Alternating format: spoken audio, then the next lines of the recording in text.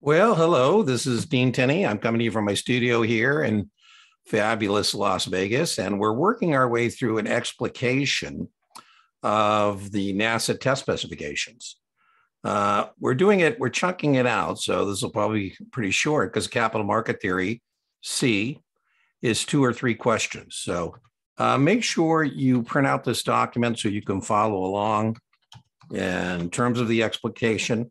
Of those 2 or 3 questions, we know that this answer set is going to be one of them, if not even two. I get feedback sometimes that the efficient market hypothesis is more than one question. So again, sometimes the best way to proceed on these explications is by just putting in the answer set and making sure we're prepared for that answer set.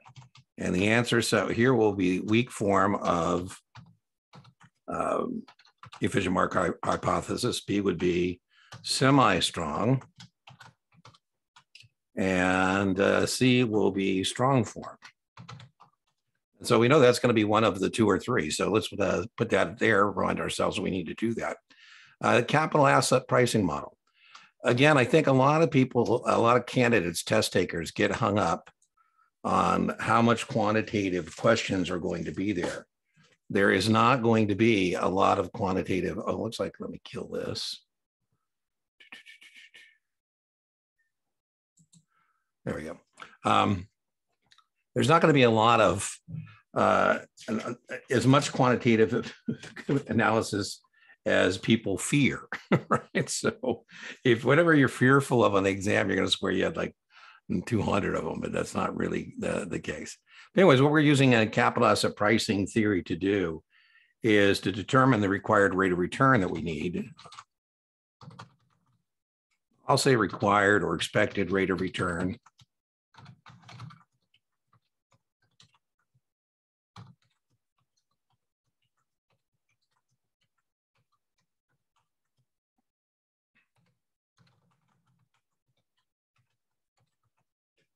From an investment. You know, the idea here is we have to be compensated for both the risk and the time, you know, so we're going to plug in as part of, that's one of the underpinnings of modern portfolio theory, by the way, is we're going to assume some kind of risk-free rate of return. You know, be careful. A lot of test takers mess this up and they get baited into saying the risk-free rate of return is a particular interest rate. It's not. It's whatever we choose to use to do the math. You know, basically the risk-free rate of return is what you get paid to not play any of these games that we're discussing, right? Not to invest, basically. And so we're also going to take that into consideration. And what we're saying here is that we have to be compensated for systematic risk.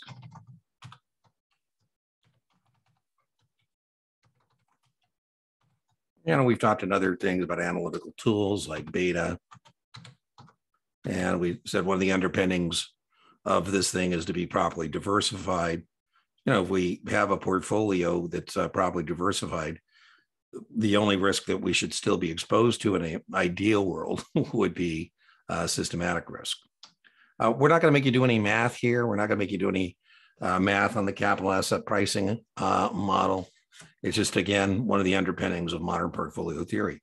And modern portfolio theory, when we're doing modern portfolio theory, what we're trying to do is come up with a portfolio where we maximize return. So let's put that in here.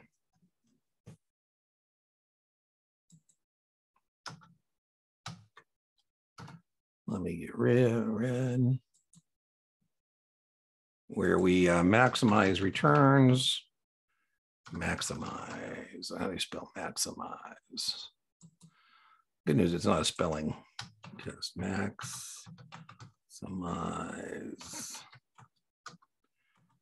Maximize returns while minimizing risk.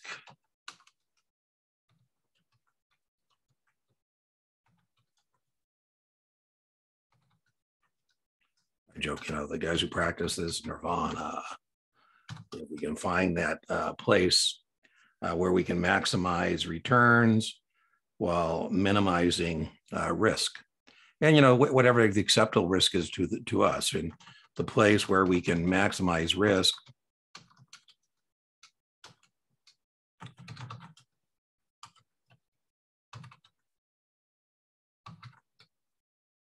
Maximize return while minimizing risk. Maximize returns with an acceptable rate of risk, because we talked about beta earlier in the explication. So I might accept a certain amount of volatility or risk, and that's a choice. It's a conscious choice about how much risk I'm going to have in the portfolio in terms of beta, right? 1.5, 2, 3, 4, whatever the case.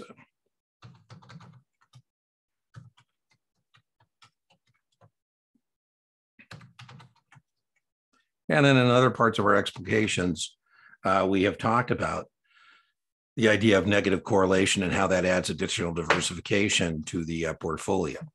So this is not what we're doing here, right? But modern portfolio theory says that we can get different asset classes and securities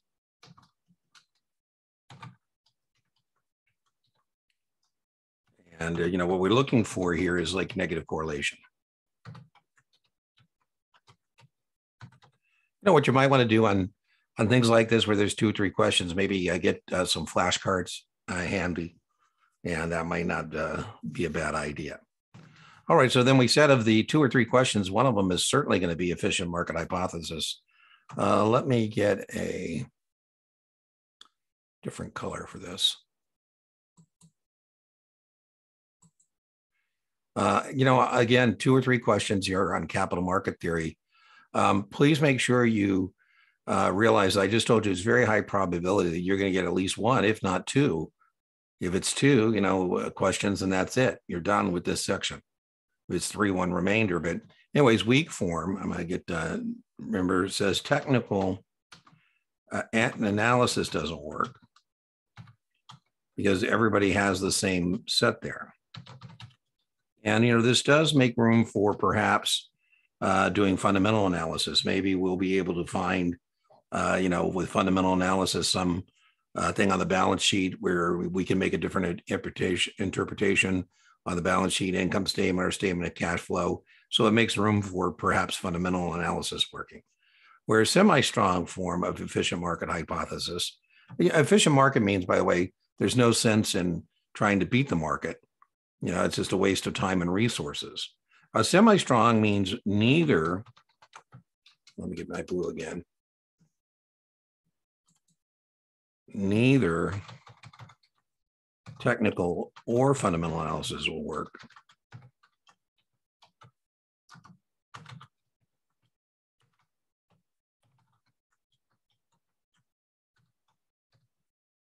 This version does make room for inside information, non-public.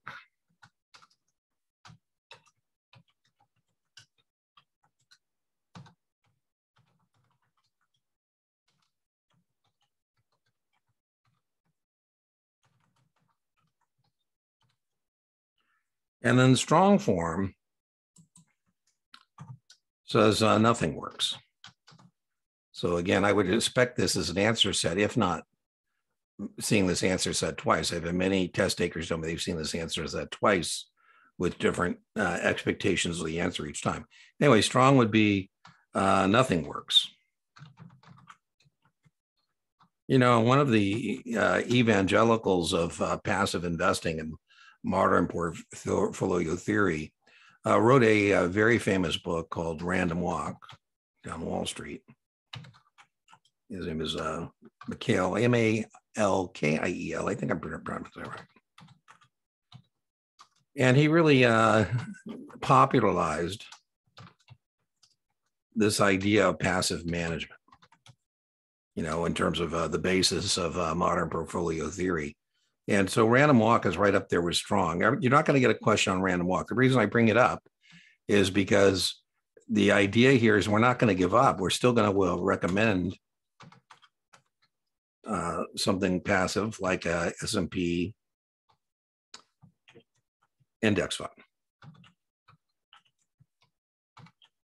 So that's the other test question would be come up with a recommendation based on somebody who gives you a strong form. So I'm an investment advisor representative.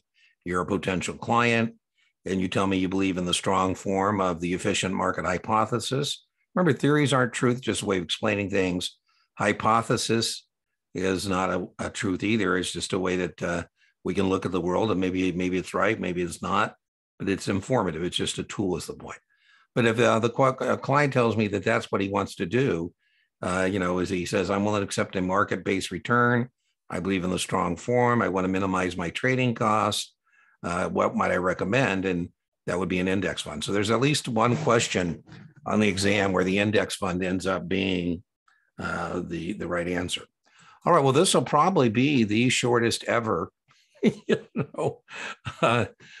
we put on the channel. And I told you I'm going to try and chunk it up to make it easy for people to find and easy to digest. So rather than setting the thing and going for an hour or so, what I'll do is we go through these sections of the explication, I'll just do one each time.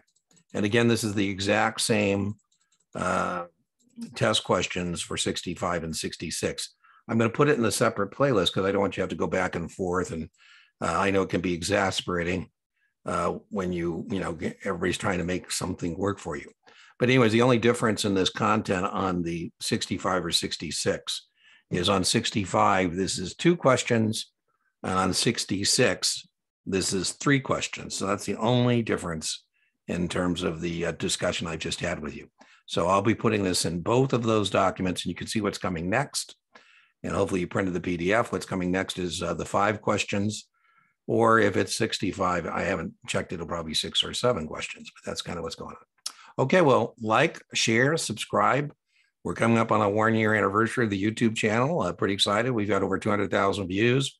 We're closing on 3,000 subscribers. Listen, if you're a 66, this is probably the last leg of your testing journey, but don't leave any test takers behind. Please let other test takers know about our channel for if they're SIE, if they're just starting out, or if they're on that first leg, let them know about the Series 7 if they're on the second leg of their testing journey. And kudos to you if this is your third and final leg of your testing journey. I'm assuming if you're taking a 65, you're either a fee-based investment advisor firm and your investment advisor rep, and this is going to be the end of it. Or if you're taking 65, you're a Series 663 or 763, and now you're going to represent or want to represent the broker-dealer's affiliated investment advisory firm. In either case, bon chance, mon ami. Like, share, and subscribe, and I'll see you for the next installment soon. If you have any questions, just comment. I'm pretty good at responding to questions and comments.